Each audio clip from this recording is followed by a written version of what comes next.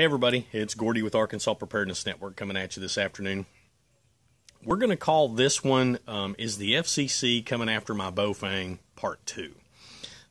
I hear your comments, I read your comments, and I think I need to do something to make things a little more clear. So, big discussion has been about this. This is my wife's Boafeng radio that does have an FCC ID in it, so that I said that would make that a legal radio. So in order to discuss that with you and explain to you how that works, I printed off this again. This is the grant of equipment authorization from the FCC for that radio, and we'll talk about that here in just a second. But what's happening is these radios are being type accepted under Part 90. You see that right there? Under Part 90. So FCC Regulations Part 90 covers business band radios, commercial radios. And commercial radios generally have a frequency a bandwidth that's a lot wider than the amateur band. And again, we're looking at this. This is the same equipment authorization. And you see right here, well, let's see, where is it? Yeah, right there. It says 136 megahertz to 174 megahertz, and then basically it's 400 megahertz to, 480 megahertz. So this radio has been certified by the FCC under Part 90, and it is allowed to transmit on 136 to 174 and 400 to 480. Okay? So, does the amateur band fall within that? Yes, it does. So, yes, according to that, this radio is legal to be used.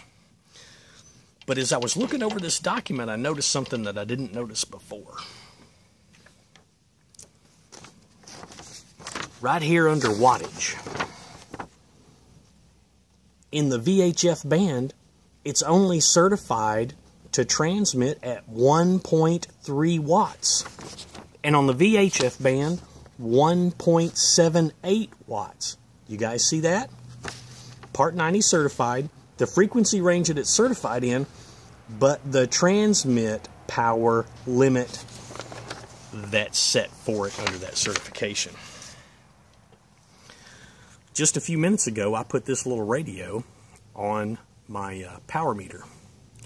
And just as advertised, it transmits at 4 watts.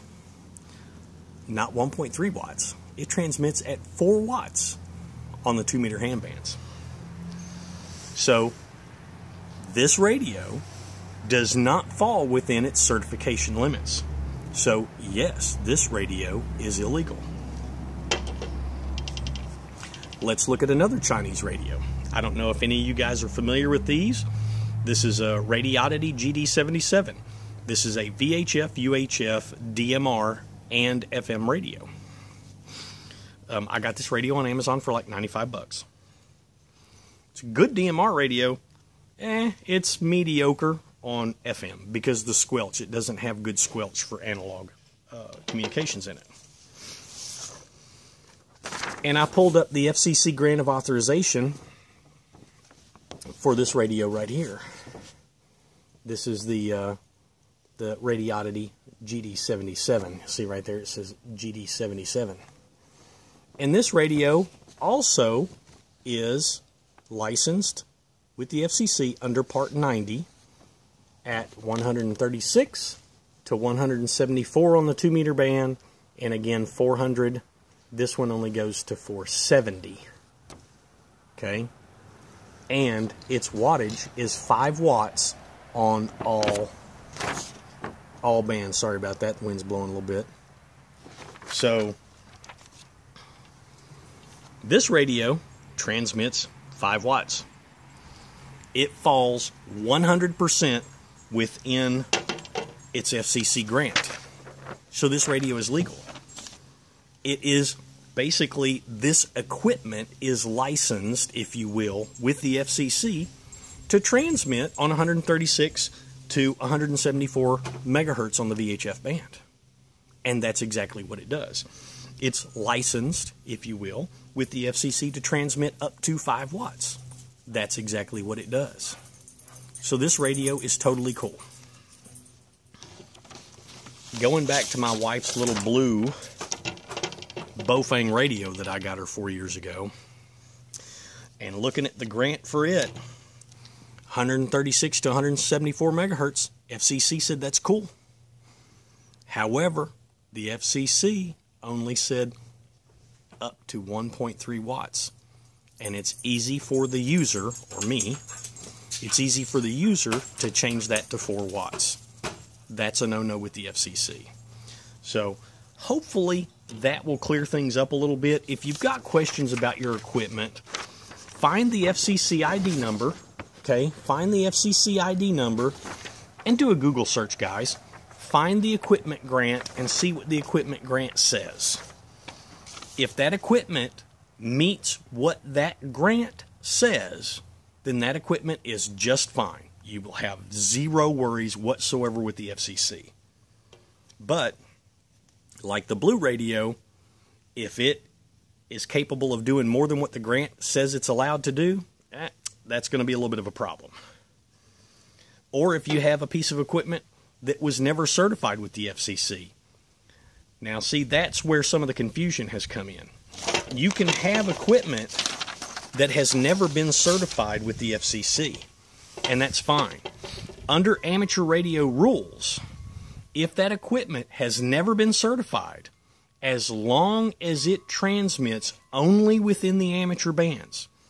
So if that piece of equipment could only transmit from 144 to 148 megahertz on VHF without an FCC certification, and it's not easily user modifiable to transmit outside that, that equipment is fine for amateur use and amateur use only. But again, both of these radios were certified under Part 90, which is commercial radio use. One of them falls within the guidelines, is 100% fine. I could use this on my fire department. I could use this on a law enforcement provided that I had privileges, I was allowed to transmit on those frequencies if I was a member of the fire department, member of the law enforcement agency, whatever. So keeping that in mind. But this radio is 100% legal to be used on any of those frequencies at that power level because it can't be modified to transmit outside of that. Totally cool. Again, back to the little blue Boafeng that I got for my wife. It meets the frequency requirements of its certification, but it transmits at a higher power than what is allowed in the grant. So that's a problem as far as the FCC is concerned. Sorry I didn't catch that the first time, and hopefully that will clear things up. Look up the FCC ID number of your equipment and see what the grant says it's allowed to do. If it does not have an FCC certification and it's sold as amateur radio equipment, then it is only allowed to transmit within the amateur bands. Plain and simple. As long as those guidelines are followed, everything's totally cool. Anything outside that, you guys are on your own. Now, again, this little blue radio, as I said in the last video, I'm not going to get rid of it.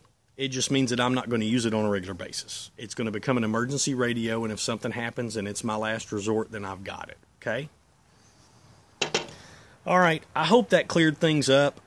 If you got any more questions, put them in the comments or whatever, and I will try and answer them as best I can.